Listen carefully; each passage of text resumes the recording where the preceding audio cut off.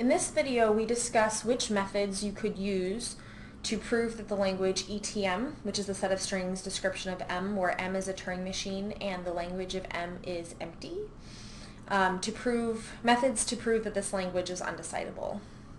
So let's look at some options. Okay, so could we design a Turing machine that recognizes ETM? So no. Can't do that for a couple of reasons. Reason number one is that ETM is not actually recognizable. Okay, it's co-Turing recognizable. So not ETM is Turing recognizable, but ETM is not Turing recognizable. So first of all, you couldn't design a Turing machine that recognizes ETM anyway. More than that, some Turing recognizable languages are decidable and some are undecidable. Okay, so for example, ATM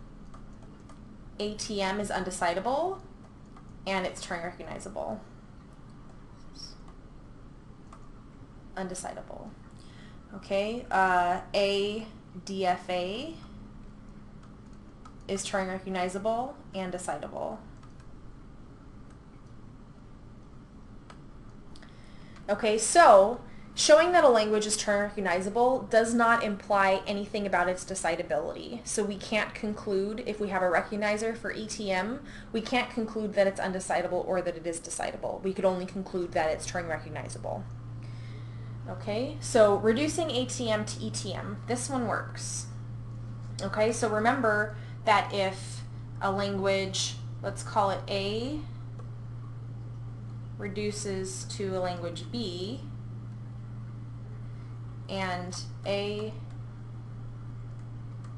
is undecidable, my pen really hates that word, undecidable, then B is undecidable. Okay, why is this?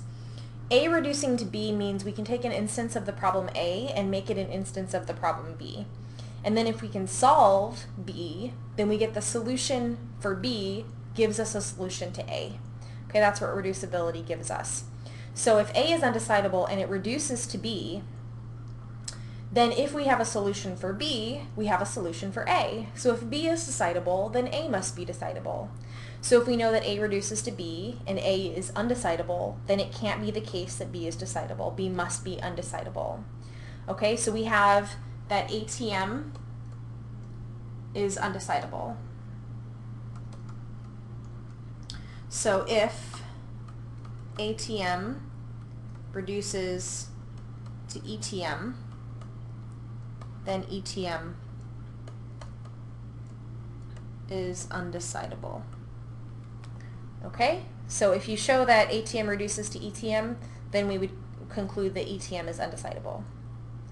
Okay, how about the method using the pumping lemma for context-free languages? This does not work. Okay, what does the pumping lemma for context-free languages give us? It gives us that context-free implies pumpable by pumping for context-free languages. It also gives us that not pumpable implies not context-free. Okay, however, what can we say about something that's not context-free? Only that it's not context-free.